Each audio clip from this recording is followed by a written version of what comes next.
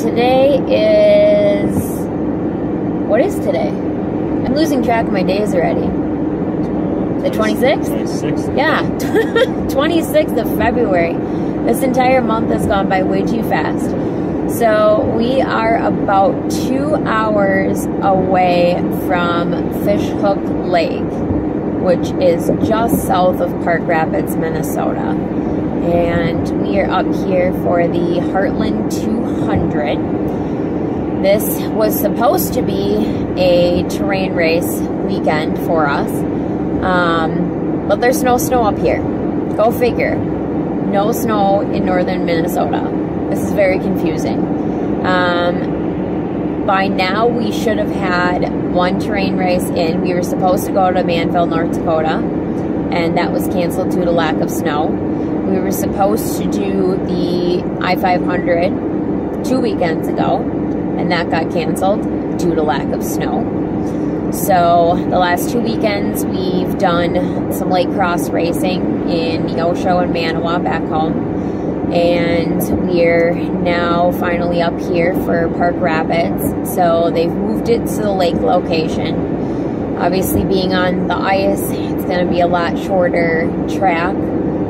They just went and plowed the track for the last time yesterday. And it looks like it's a little over 12 miles a lap. So my class, I believe, is doing 3 laps, and you're doing 4. Yep, 4. 4.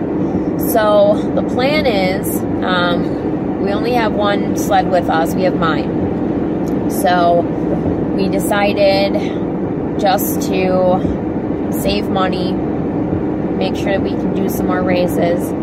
We left Joel's sled back, and his is still set up for terrain. So I will compete in Sport Women's this weekend, and Joel is going to run Sport Stock on my sled. So he gets the really... Well, yeah. Oh, wait. Is that right? Yeah. Yeah. Yeah, I'm running that class. I'm just saying that the goal is just to not wreck your sled. Yeah. So I got to ride home. Yes, that is the Otherwise number one goal. You're going to kill me. Yes, don't dump my sled. I will kill you.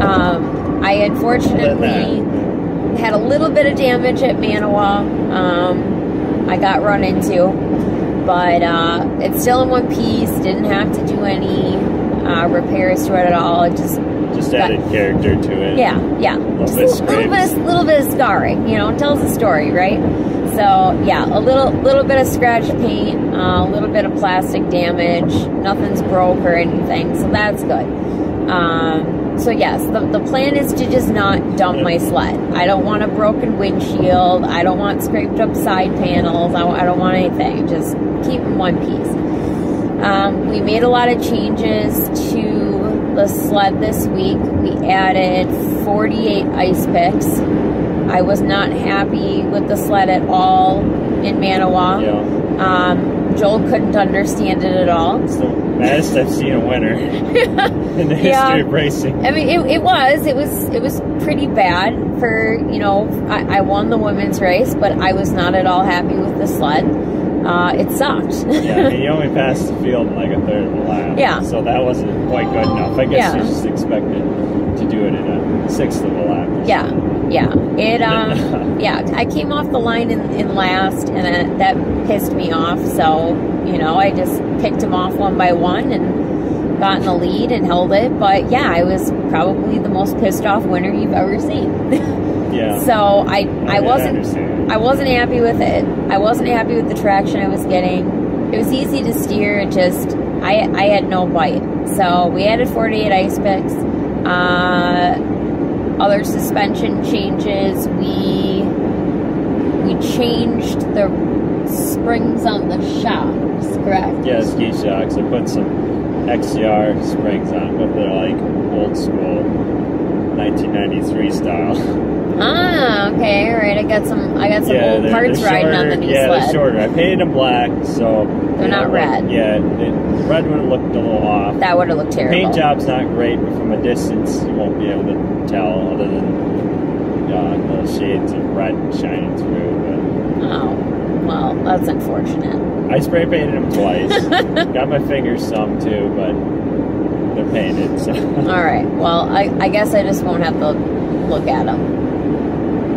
Yeah, you know I'll see it. They're not very good paint job, but it was all the farm paint that you have. Yes, I mean you really with powder coat stuff, but yeah. I just from a distance they look black. We made do with what we had. Yeah.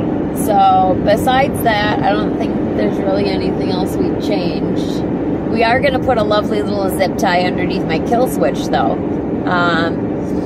For racing, we usually like to rotate our kill switches forward or like down to make sure that we don't hit them. I know from personal experience because I did it last year in Hayward on like the third lap of the final. I was running it at Manawan. I thought I was blowing it up. Yep. The third time this year, I thought I was blowing a sled up, but it was just either a tether twice and now a kill switch. Yeah.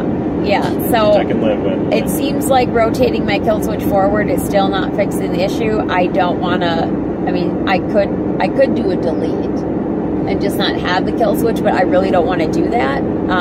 So basically, we're just going to, while kill switch is up, just stick a zip tie underneath the button so that it can't be depressed enough to kill the sled. You have to three-base turn the thing off. Yeah. Yeah. I do have electric start. By the way, if you own a sled, get one with electric start. You're not going to be sorry. You're never going to want a sled without electric start. So, yeah, between the key, the electric start, and the tether, there's 3 ways to kill it. So, usually in my case, it's always the tether that saves me.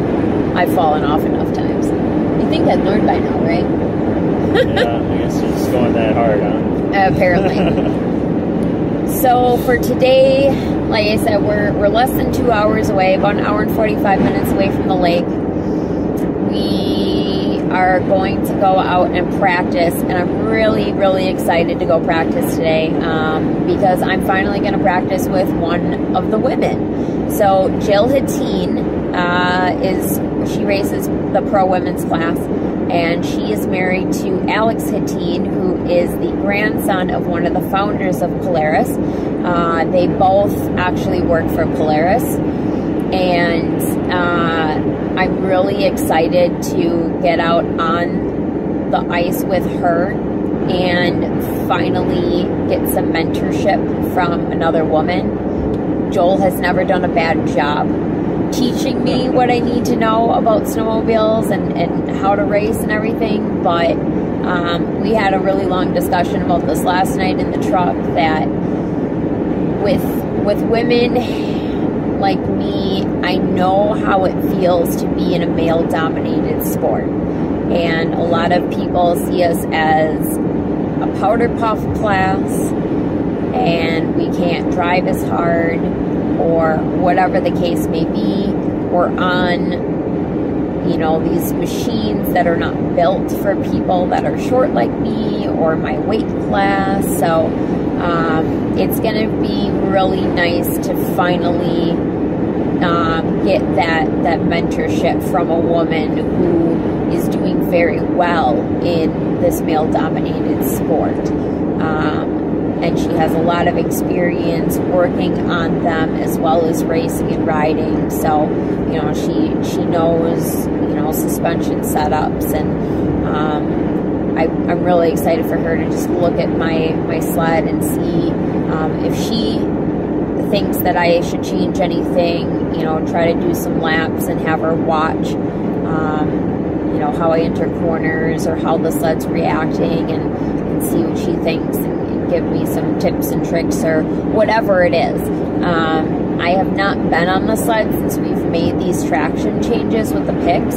That was my biggest complaint from last weekend, so it'll be interesting to see how much more bite I have. So I think that's going to be a really big change. So I'm going to be turning a lot of laps. Joel's going to be turning laps because he's never raced my sled before. So yeah, at least on ice form. That is true, because you did race my sled up in Dubuque, Iowa, 2 years ago. Yeah. So that's basically the plan for today. So we'll get there, we'll unload, get our race gear on, turn some practice laps, talk to Jill and Alex. We'll be able to text our sled today so that we don't have to do it in the morning, which means I get to sleep in a little bit. Not too much though, because racing kicks off at, I think, 9 o'clock. So I'm up in round 3 and Joel is up in round 5. So as soon as I get back in for my race and the next round that staging leaves, I can pull right into staging and we will see what happens. But I'm excited. This will be our last ice race. I'm excited too to see how your sled is on ice. Yeah, especially with the traction changes. That's gonna be a lot big change for me. Hopefully I can help with some feedback too. Yeah. So we are racing both days. So it's basically the same race Saturday as it is Sunday. So we'll hang around for both days, and then we will head about a little over halfway back home Sunday night, and then head the rest of the way home on Monday, just to kind of break it up and make sure Joel doesn't get too tired, because he does all the driving because of my narcolepsy. So should be a good weekend. And then after this we are off for an entire month until we head up to Whitecap Mountain by Hurley, Wisconsin. We're excited that we get a Wisconsin location that we can do this year. So that is also a 2-day event. It's actually a double points weekend, so both days count as like actual two separate races, which is nice. So like this weekend, both days are together. They just take your total time of both days. So looking forward to being more competitive than I was in Iowa. Okoboji. We've done this our 4th race now, and it's just 3 weekends in a row. Like, I can't keep anything straight anymore. But yeah, I'm looking forward to not having as many sleds pass me that was in Okoboji. My takeaway from Okoboji was I've never been passed by more people half my age in my life. My round runs with all of the juniors from 10 to 17 years old and the vintage guys, and I was bad. But I do have to give myself some credit because we came there with a complete trail setup. We did not come with an ice setup at all. So I was fighting traction issues the entire day. So yeah, I was slow from that. I couldn't take the corners as fast because I didn't have the traction I wanted. So I do have to give myself a little leeway, but it still sucks when like kids and teenagers are passing you just left and right. And I was one of the very last sleds to come in my round. So cross fingers, this weekend goes a lot better. I don't know how many women I'm going to be competing against in my class. I had one girl last time. I'm thinking that maybe some of the junior girls will see that that class does not have a lot of people and maybe jumping up. I am still competing for the points championship in that class. So right now, technically, I'm sitting 2nd in points, which I'm happy with. Hopefully, I will continue that lead. We are not going to Nadawash, Minnesota next weekend, just because we're gonna try to do the double point ski hill race, and then whatever the ski hill race is after that. Hey, if you want to sponsor us, I got room. We would love to put you on our trailer and on my sled. Let me know. I'll stick you on for next year if you want. Let me know, please. We want to keep doing this. So, all right, sponsor plugs.